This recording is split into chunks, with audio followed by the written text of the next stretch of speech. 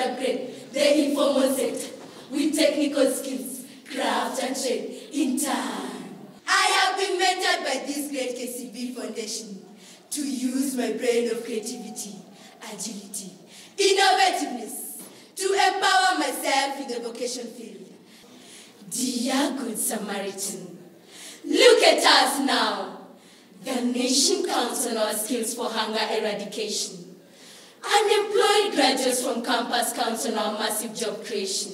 KCB Foundation, through Tujiajiri, has enabled the youth to become self-employed, therefore contributing to the economy through the informal sector. I strongly feel that the students understood the impact of the pillars, and they have encouraged each and one another that they should not just be waiting for unemployment, but they are also a solution in creating employment.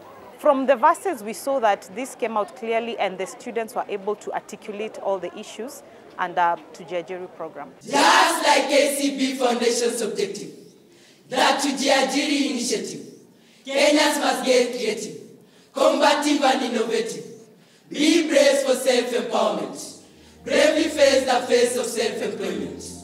With the Tujiajiri initiative, we've got a savior.